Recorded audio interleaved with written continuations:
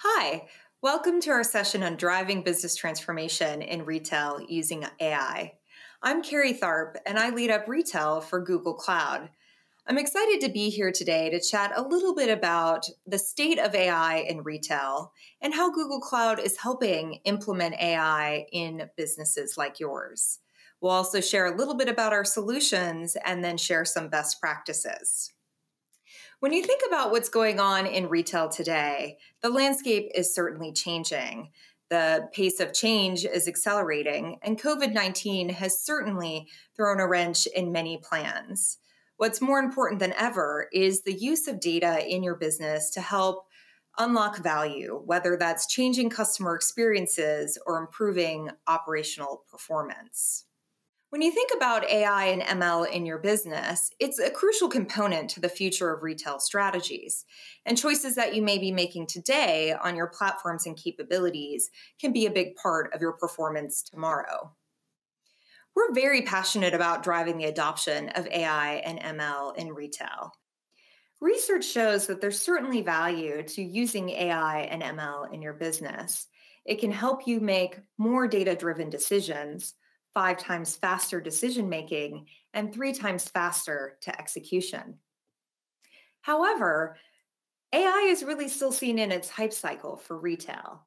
We did some recent research in the specialty and department store space and found that 60% of retailers had 20 or more pilots in progress. But when you double clicked on that, only 45% of those pilots had been transitioned to full implementation in production. And then looking at those that had been implemented, retailers only thought 40% of them represented the high value use cases. So it's great to have a mix of potentially low-hanging fruit opportunities, but there's also still a big opportunity to go after where the biggest value in retail is. So what's holding people back? In our discussions, we find that data availability continues to be an issue. This really covers a whole host of problems. Everything from data being siloed and not being able to get at all the different combinations of customer, transaction, product, and supply chain data, to having issues with data tagging and data modeling. Second is technical talent.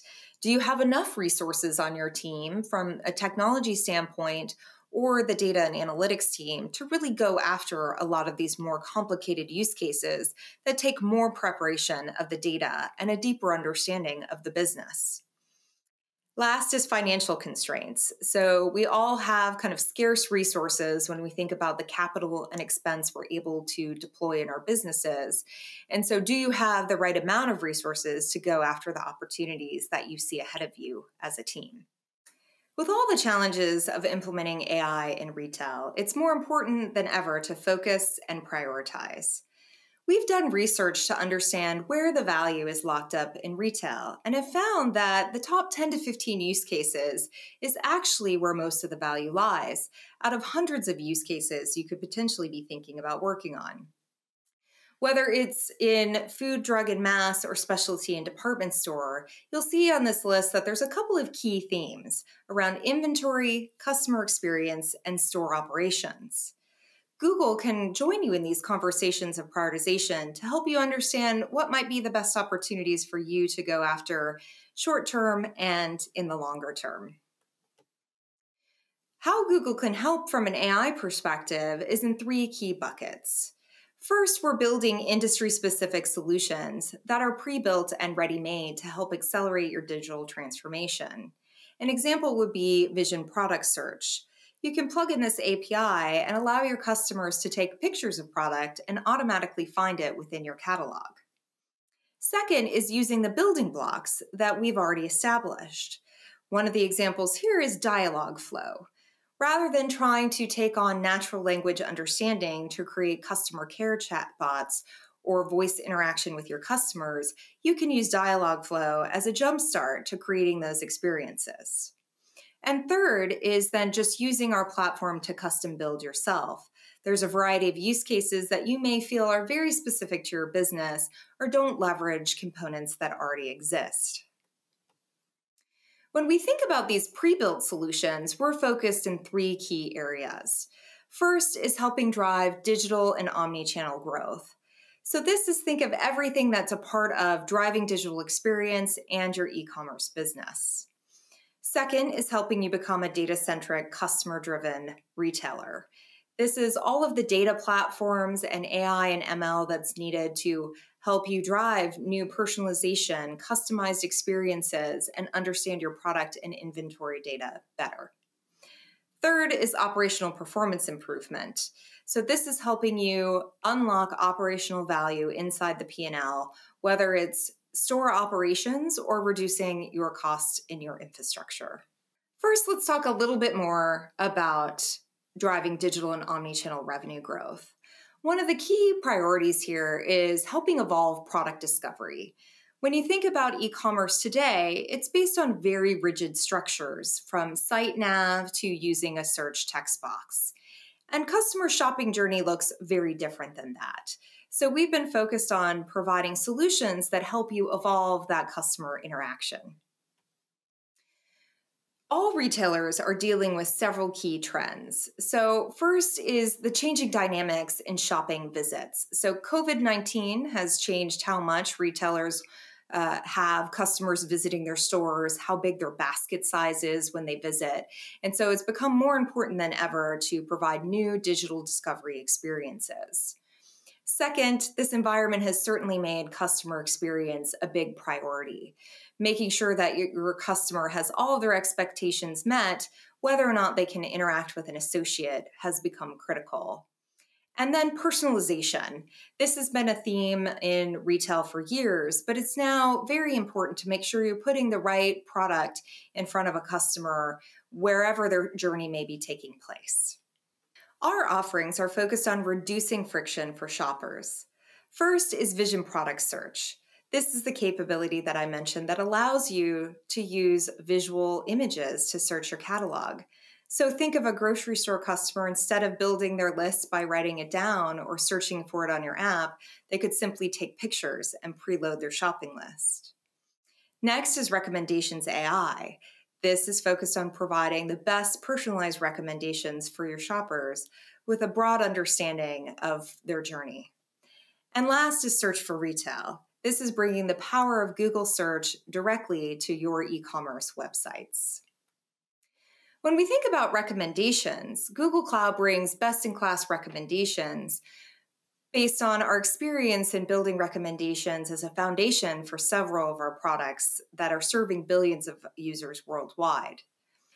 Recommendations AI works in 3 key steps. First, you seamlessly integrate your catalog and user events data with Recommendations AI through many of the tools you're already using, like Merchant Center, Google Tag Manager, Google Analytics 360, Google Cloud Storage and BigQuery, as well as other data sources, in most cases without having to write any code. Once your data is in, with a few clicks you can choose your model type, define your objective, and begin training your model. In 3 to 7 days, the initial model training and tuning will conclude, and you'll see a visual indicator in the dashboard that the model is ready to query. You can then begin serving recommendations to your customers. You can now also visually preview the recommendations being generated by the model before you serve them in production to make sure that your setup has been satisfactory.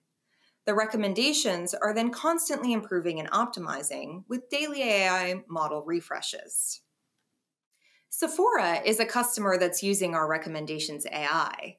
Beauty is certainly a space that recommendations can be very important to that purchase journey, and they've seen an increase in both their click-through rates as well as their conversion. Next, let's talk a little bit about being a customer-centric, data-driven retailer. How can you use data to effectively predict customer needs and what your demand might look like? Demand forecasting is an example of an area that is critical to retail. All of retailers belabor their forecast, trying to make sure that they don't miss out on revenue opportunities, but also make sure that they don't have excess products sitting around. This is a product that we have that's in our early access program. We took on this space because demand forecasting is still a challenge for many retailers today.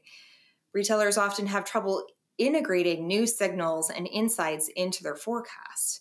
They're often based on static views of what happened last year and maybe some more advanced statistical modeling, but most retailers see that there's more opportunity in their forecasts versus where they're sitting today. There's also challenges understanding new products and new categories, not having enough information to really understand what the demand for that product could be. Maybe making those decisions based on intuition, gut, or similar product performance. And then last, many forecasting models don't really understand local demand impact of things like weather, consumer behavior, and even now, shelter-in-place orders. Our Google demand forecasting leverages our best-in-class AI and ML and data sets from across Google. It's designed to integrate with your current systems and does not require a rip and replace of platforms that your merchants and planners may be using today. Explainable AI then helps you better post-forecast review where you're getting performance and what's really a signal inside your forecast.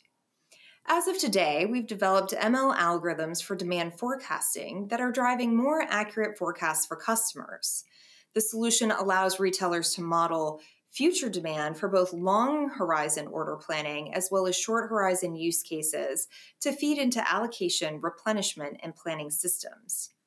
We are now building out the end-to-end solution and partnering with a handful of retailers in the early access program to take the solution from development to launch. In addition to this productized solution, we are also working with retailers who are investing in their own efforts in this space using our AI and ML platform offerings. And finally, we also work with an ecosystem of partners in this space, system integrators like Accenture and Deloitte, and ISVs like O9 who can help you get results quickly and realize value from your data with integrated and out-of-the-box solutions. One example of a retailer that we're working with in this space is Carrefour, one of the largest grocery retailers in France. We've partnered with them across a variety of facets of their business, but one very exciting area is they've stood up an artificial intelligence lab in Paris.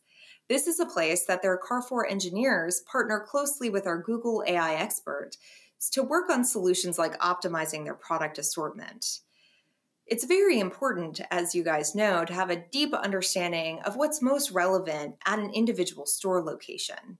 And so using our recommendations and AI capabilities to understand that assortment tailored to the local store level has been a great value to Carrefour.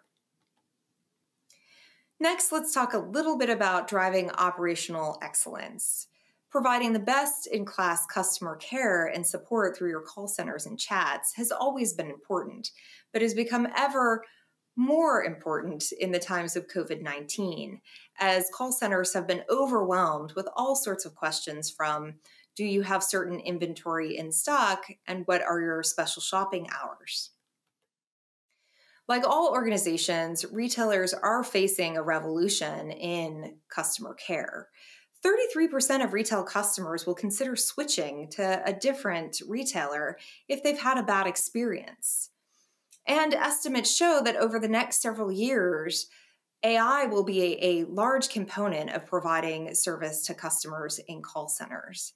So it's important to be thinking about how you can leverage artificial intelligence and make impact in your business. Google Cloud's Contact Center AI solution is built for this new world, based around a conversational core that understands human interaction and incorporates the context. At its core, this virtual agent AI handles incoming calls or messages and engages in natural human-like dialogue to handle common use cases and flows, including having to go off script. When the call can't be handled automatically, it's passed to a human agent, and the Agent Assist AI steps in to support with the relevant content from the knowledge base and context about the user and their situation. The Insights AI then surfaces trends and analysis to help the entire system improve.